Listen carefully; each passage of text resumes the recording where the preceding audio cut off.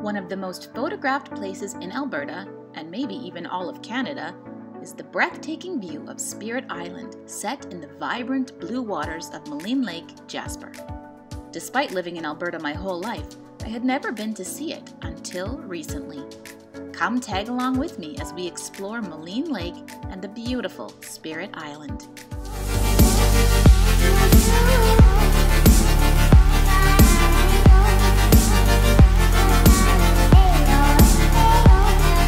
Today we've booked tickets to take the Maligne Lake cruise all around Maligne Lake to visit Spirit Island, which is an incredibly famous and picturesque island here in Jasper, Alberta. Well, we got up early this morning, had breakfast, and drove 40 minutes to Maligne Lake here down the Maligne Lake Road, which is an extremely beautiful drive. The lady on the phone told us that it was going to be 1 to 1.5 to maybe even 2 hours. So we left really early at 9:30 for our 11:30 tour time slot, and we got here at 10:10. So we have lots of time to explore the area before our boat cruise starts.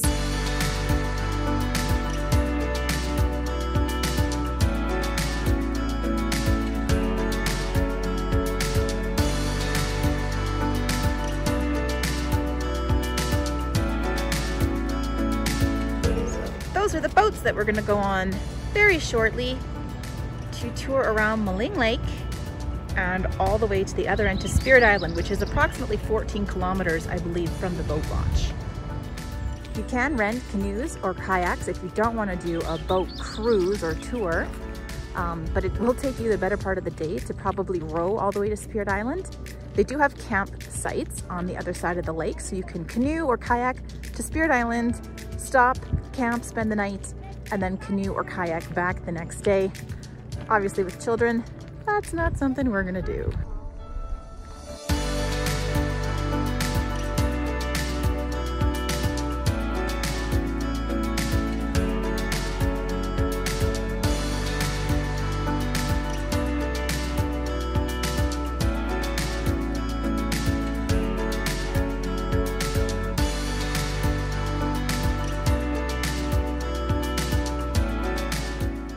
While you wait for your cruise time slot, you can explore the lakeshore area. There is a chalet restaurant, which was closed when we visited due to COVID, a gift shop and cafeteria, even a waffle hut. I'm not much of a gift shop person, but even I had to admit that the Maligne Lake gift shop had some pretty awesome stuff.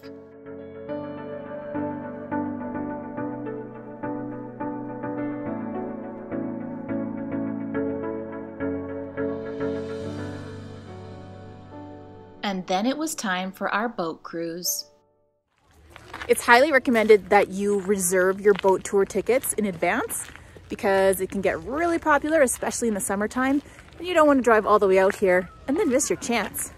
Due to COVID-19, we have to wear masks on the boat. They're only filling the boat at half capacity, and we have to get our temperatures checked before we get on. Luckily, we were all healthy and were allowed to go on board.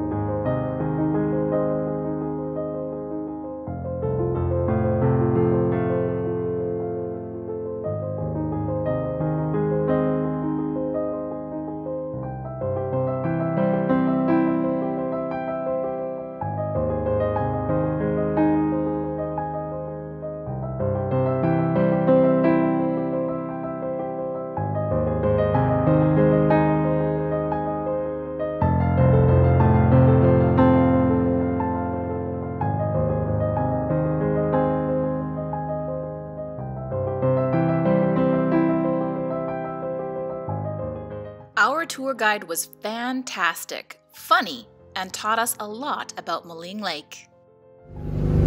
Now, we are the longest naturally formed, glacially fed lake in the Canadian Rockies. Now, that is a mouthful, but I will explain every point. So if you look onto your left-hand side there, you will see a big grassy green patch. It's very vibrant.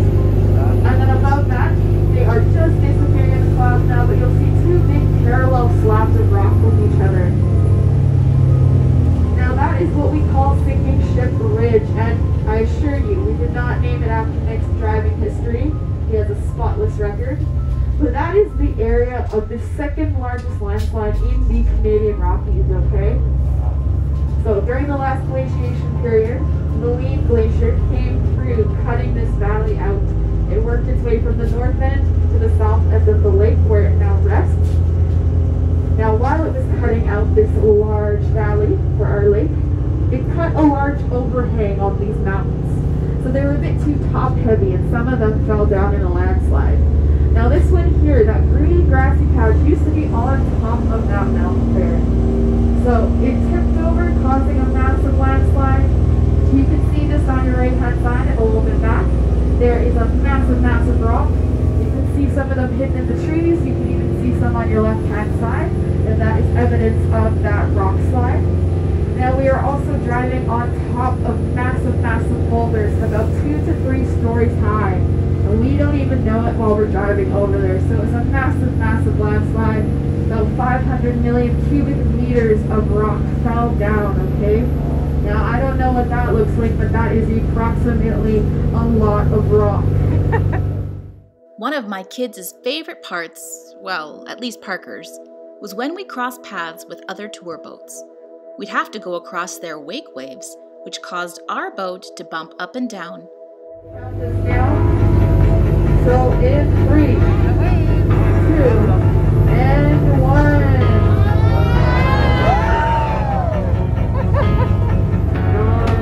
That was a good one for sure. After the first time, Parker yelled out, "Again!" So every time the tour boat hit waves, the entire tour group would turn and grin at my son. Awesome. And please stand.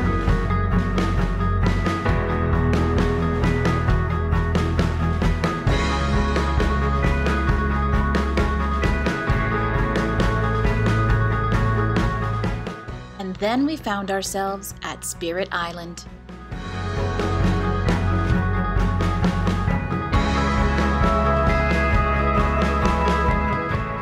There's still much more of Maligne Lake beyond Spirit Island, but it is only for canoes and kayaks and is a protected zone. This is where potential campers must paddle to shore.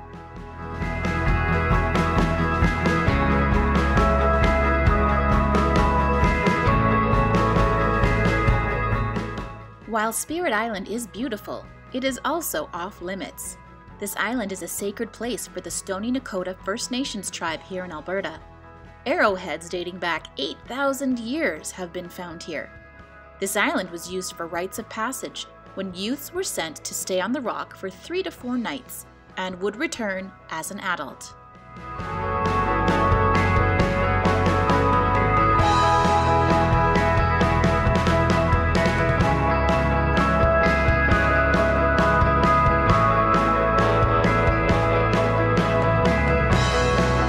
Once you get to the Spirit Lake boat dock, they let you get off for about 15 minutes to walk around.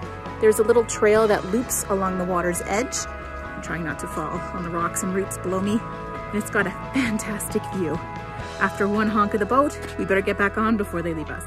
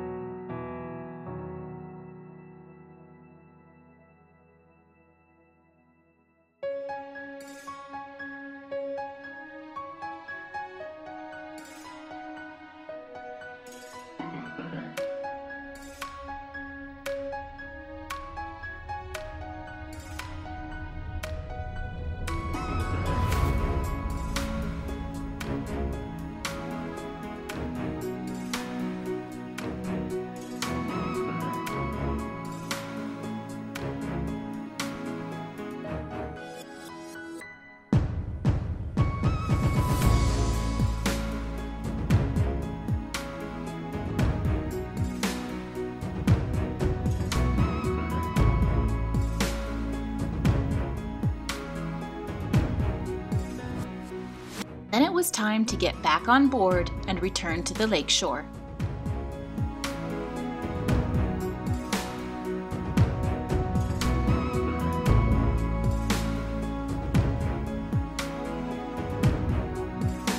So we are passing the John Albert Silver giveaway.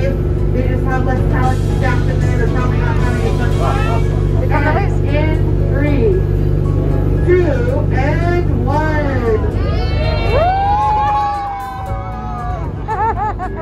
That's your favorite part of the tour. I do not blame you. It's one of my favorite parts for sure. On the return ride home, we were allowed to go out on the back deck of the boat and enjoy the breeze.